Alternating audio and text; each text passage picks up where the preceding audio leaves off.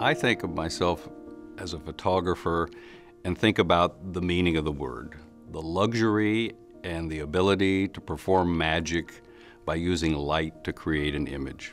I think of every photograph as being a bit of a self-portrait. So I think that the photographs should be not just what's in front of the camera, but also what's behind the camera, the photographer. You want to get the craft so it's second nature, and then you bring the magic into the process of revealing yourself that makes your image different from someone else's. I was inspired by photographs of the landscape when I first saw an exhibition of Ansel Adams, Edward Weston, and Win Bullock. I had never seen prints with such beauty. I had never seen a print that brought tears to my eyes. And that experience of seeing those original silver gelatin prints changed my whole idea of what photography could be. And seeing these original prints, I knew I wanted to pursue black and white photography.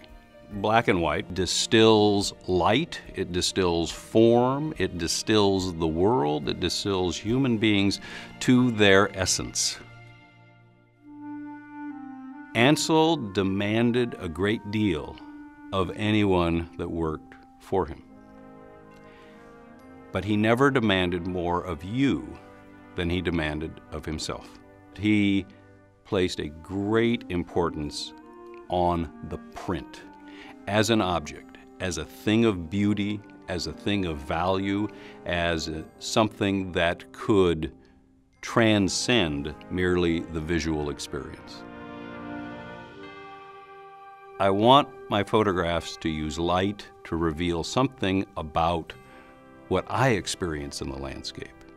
I saw this stand of these beautiful corn lily plants, and it's actually in filtered sunlight, which would not be what I would have thought would be effective. They're actually backlit, and what attracted me was the beautiful shapes of the corn lily plants, but what was the magic that made me want to make the photograph was the light on the corn lily plants. I personally don't feel I have a photograph until I have a print. I like to take the print and live with it. That print just sits there and it whispers to you. Sometimes it has good news, and sometimes it's saying, it didn't quite work. I don't know how to do that without a print. A print, it's like experiencing a fine meal, a fine glass of wine, a musical performance, a theatrical performance. Any of those experiences compared to reading the review about them. I'll take the first-hand experience. And for me, a print is a first-hand, one-to-one experience with the image. The craft is a part of the process. The image is a completion of the process.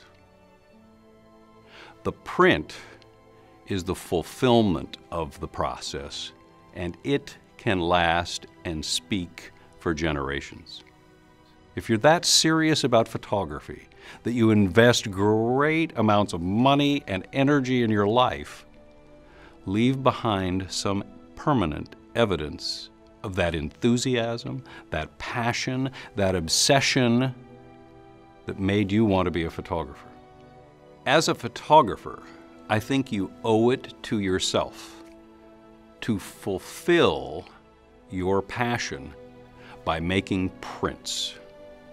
Those prints will be something that you can look back on, and they will form the core of your photographic legacy.